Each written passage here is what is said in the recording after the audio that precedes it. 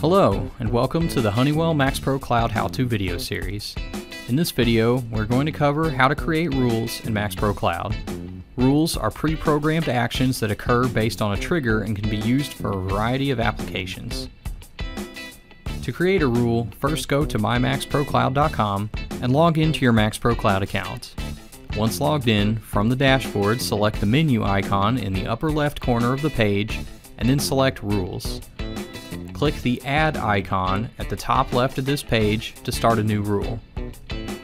Enter a name for the new rule. It is recommended that this be something simple that indicates the purpose or function of the rule. Next, select the site to which the rule will be applied. To the right of this drop-down is a checkbox to display rules execution in alarms. If enabled, an event will appear in the alarms page anytime this rule executes.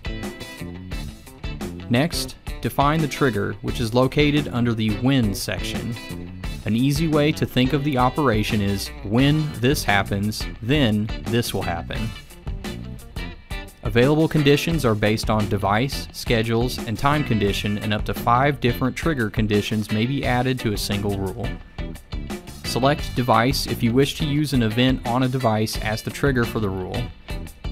You then must select a controller, a device on that controller, and which events on that device will be the trigger. The next condition option is Schedules, and selecting this will allow you to choose from the list of created schedules that exist on that site. To set a schedule as a condition, you must also select at least one device condition. This is because the schedule condition is used to limit when the rule may execute, so when we select an event on a device and a schedule, the rule will only trigger the action if the selected device event occurs within the time frame of the selected schedule. The last condition option is Time Condition. It must be used with at least 2 device conditions and restricts the rule from executing unless all the selected device conditions occur within a certain time of each other. When selecting this condition, you must then set the duration, which is in minutes and seconds. It is recommended that the device conditions be selected first, with the time condition being the last condition. Once all the desired triggers have been selected, the next step is to specify the actions that will occur. This is selected on the right under the Then section. Available options are either Device or Action. The Device option allows the trigger to cause a device to do something. After selecting Device, you must choose the controller and devices, and then choose the action the device will take. Which events are available depends on which devices are chosen.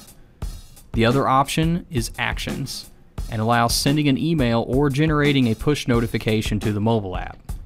Once this is chosen, you must also select which users to whom you wish to send the email or notification.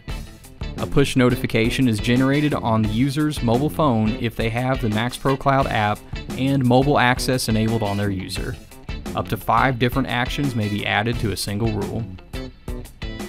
This concludes the steps to create rules in MAXPRO Cloud.